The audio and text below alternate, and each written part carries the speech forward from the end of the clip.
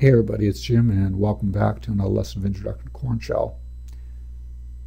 So we took our getOps command and we attached it to a while loop.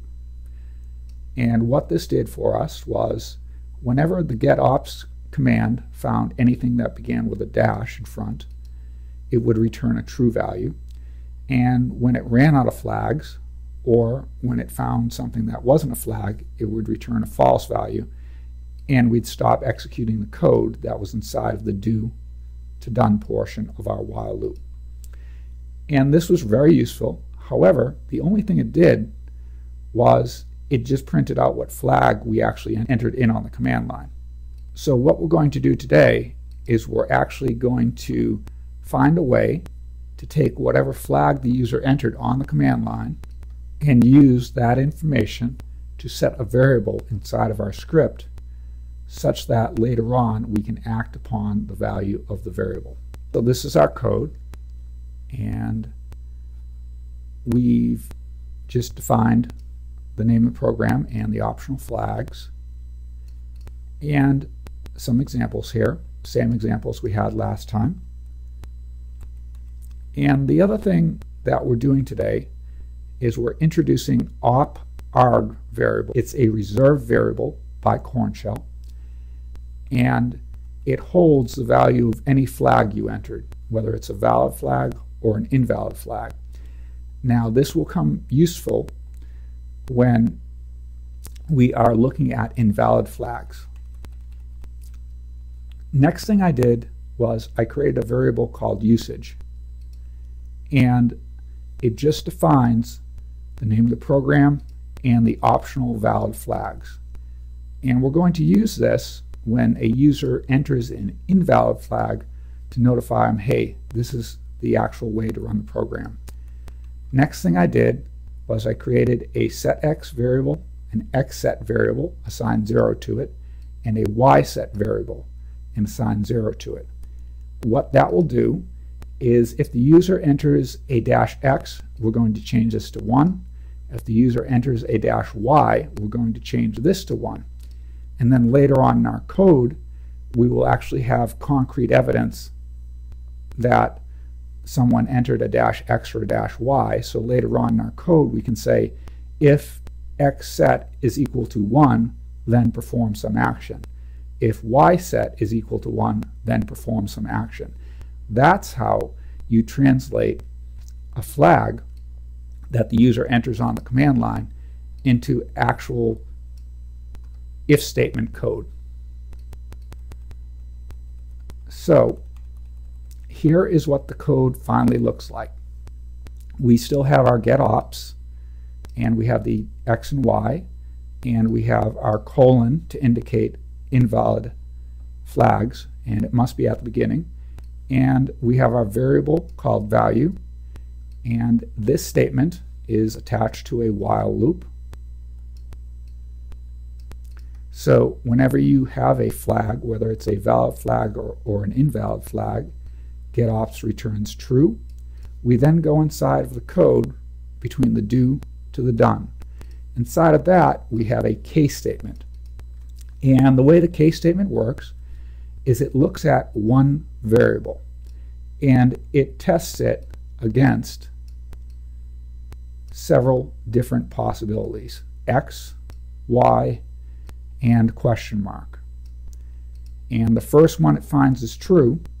It executes that, and then it goes down to the bottom of the case statement, which ends with esac, which then will mess back up to the top of the while loop. So if the variable value is set to X, then we end up going to this portion of our case statement, which just says print that the user entered a -x, and this is where we set our variable X set to 1.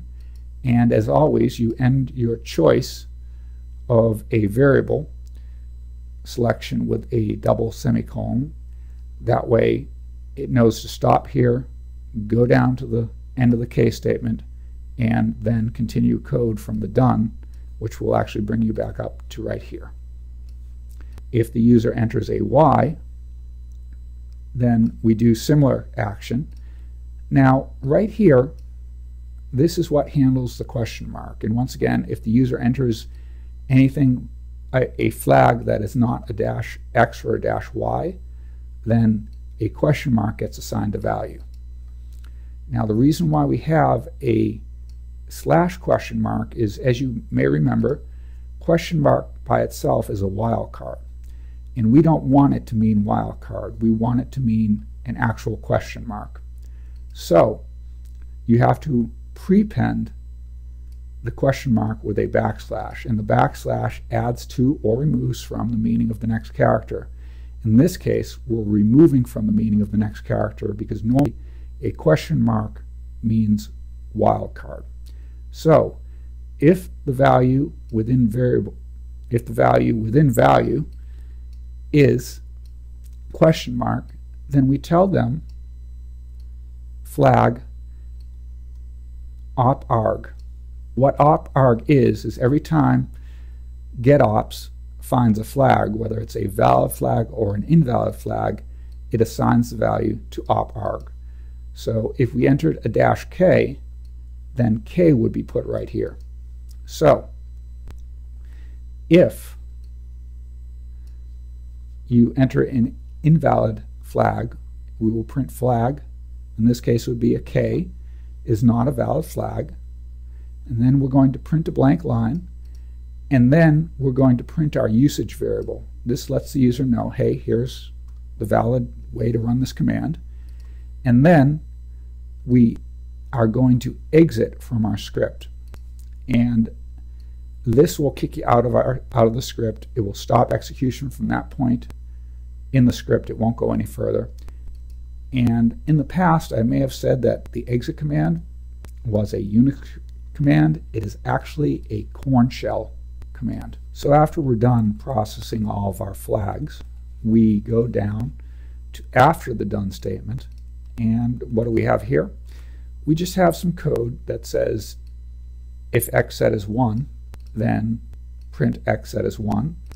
If YSet is 1, then print YSet is 1. If this was an actual program, we'd actually do some useful code inside of here. But this is how you translate a -x into actual code. And this is how you would translate a -y into actual code. And the names XSet and YSet, I just chose them at random. You can use whatever you want. Now, looking at some examples of the program running, I entered the name of the program with a no flags, and so getOps was false from the beginning, so we never went inside the while loop. And because XSet and YSet were never set to 1, we never printed out anything about XSet and YSet being set to 1.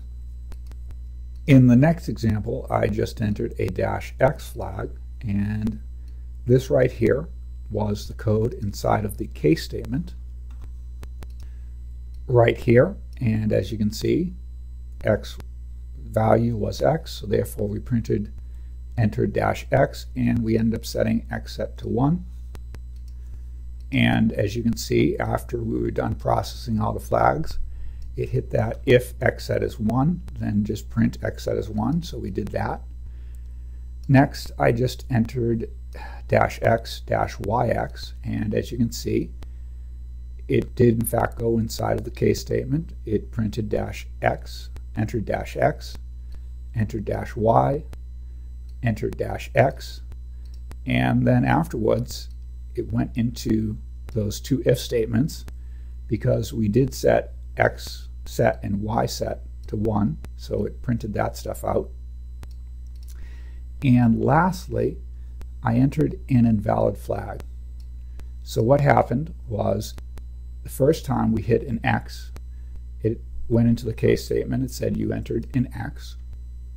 Then it got to the -k, and